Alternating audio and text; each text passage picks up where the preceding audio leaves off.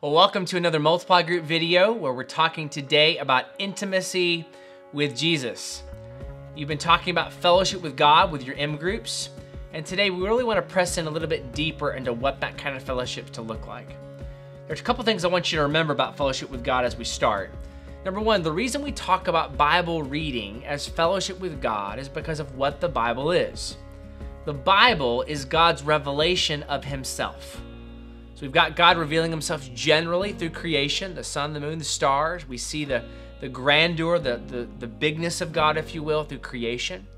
But it's through the Word of God, through the Bible, that we see really in a detailed way, in an intricate way, who God is.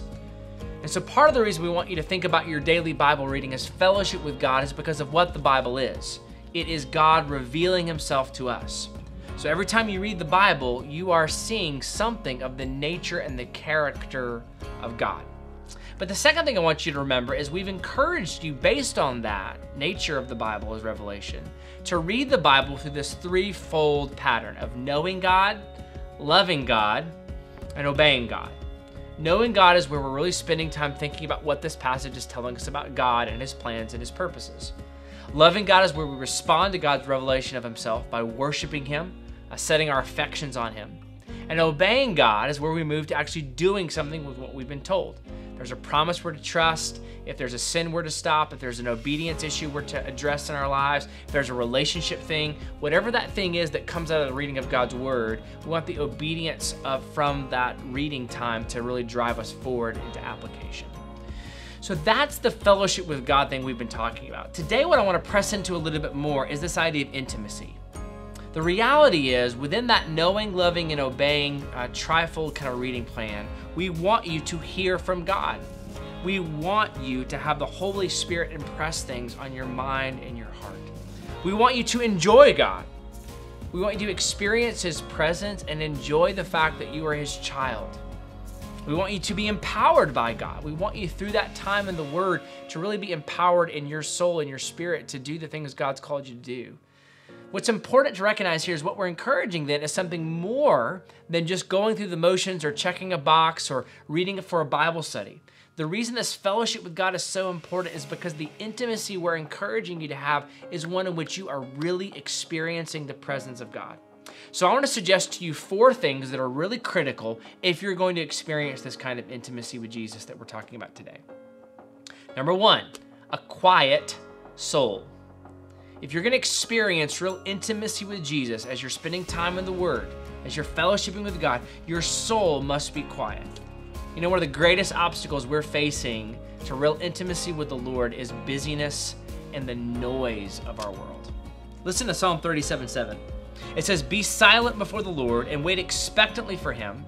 Do not be agitated by one who prospers in his way, by the person who carries out evil plans." And that be silent or be still is something we see consistently through the scriptures. And on the one hand, it's a call to remember that we are humans and that God is God.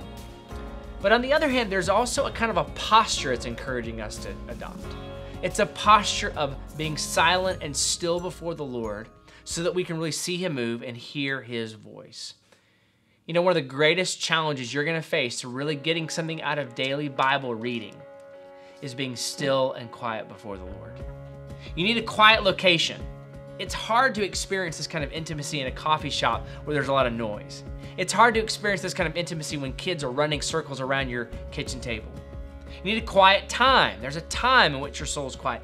Typically what I've found, especially for those of us that have kids, you gotta beat the kids up in the morning. The only way to really find that kind of quiet location and that quiet soul and a quiet time is if you're getting ahead of your kids in the morning when they wake up. For those of you that don't have kids, that might be a little bit easier, but finding a time where literally there's not a lot of noise around you is critical. You need a quiet mind. You need to find a way to still your mind and your heart from all the things you've got to do that day. It's why we typically encourage you to start your day that way. It's hard sometimes once you're in the middle of your day to switch gears out of work and to-do lists and to really be still.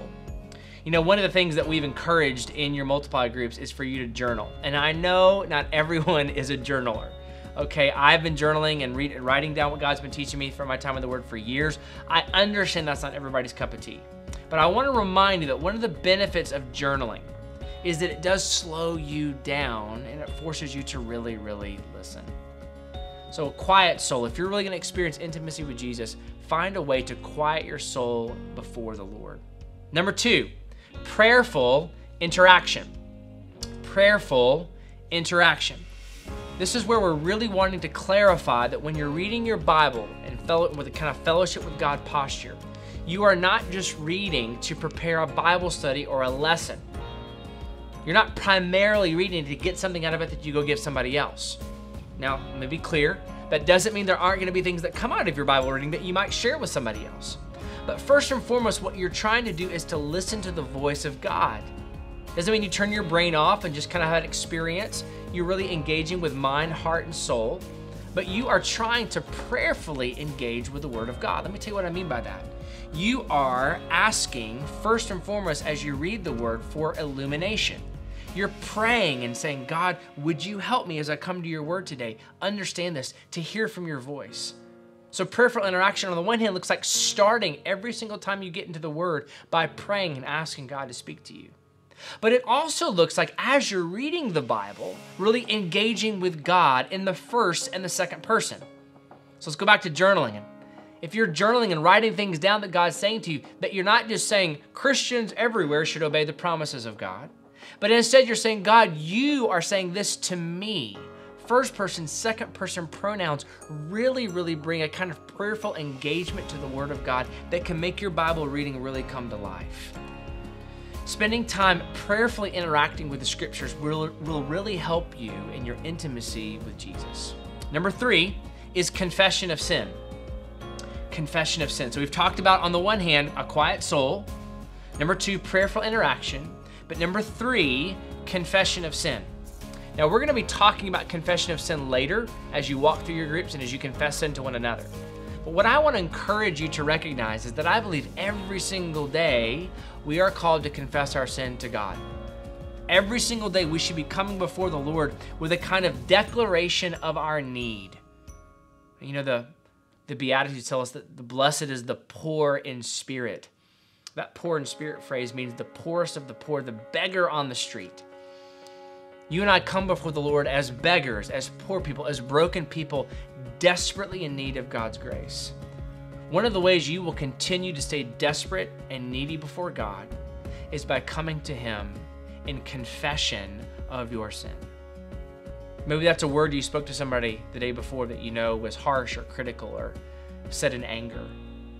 Maybe that's something you thought about, some feelings or thoughts that you harbored towards somebody that you need to confess to God. Maybe that's an emotion like pride or lust that was welling up in your soul and you're bringing that to the Lord. One of the things that happens when we bring that to the Lord is we experience a real kind of intimacy, because here's the beauty of confession. When I confess my sin to God, it makes the gospel real. It's not that I need a Savior sometime later in my life or somebody else needs the gospel. When I confess my sin, I'm saying, no, Jesus, I need you right now. There's something powerful about confessing your sin to God. Again, back to the journaling thing, one of the things I do every day when I spend time in the Word and I write things down is I'm coming to God, writing down things that I am confessing to Him. As I'm reading His Word and as He's convicting me, I'm declaring those things to the Lord. So remember, if you're gonna experience real intimacy with Jesus, confess your sin to Him on a daily basis, especially as you come to the Word. But fourth, I would encourage reception of grace. So we've talked about quiet soul, prayerful interaction, confession of sin, but the reception of grace. Let me tell you what I mean by that. Every single time you read the Word, every time you read the Scriptures, I believe the Holy Spirit's speaking to you. I believe the Holy Spirit's moving in the life of a believer. And one of the beautiful things that we get to experience is a fresh breath of God, a fresh expression of God's grace in our lives as we experience His presence.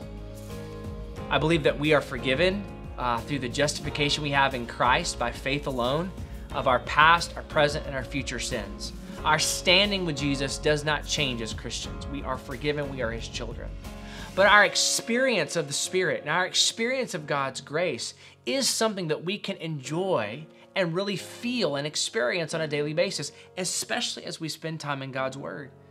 So one of the things I want to encourage you to do is as you're reading the Bible, and especially as you come across promises from God, or you see different elements and facets of God's character, is that you take time to be still and say, God, I thank you that you've promised, for example, to never leave me or forsake me if you're reading Matthew 28.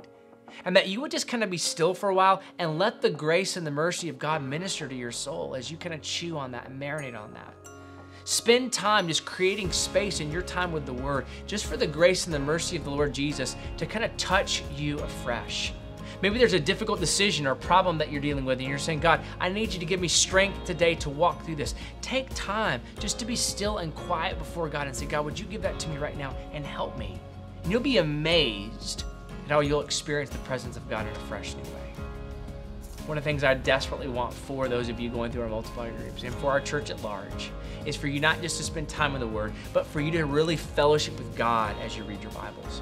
But within that fellowship, we're praying and trusting that you'll experience a real kind of intimacy with Jesus that comes from really enjoying His presence, being powered by what He's given you in His grace and His love for you, that you would just really experience that in a fresh and a new way. So I'm praying for you guys as you continue to walk through your groups. Hope this video has been helpful for you today as you continue to talk about fellowship with God and intimacy with Jesus.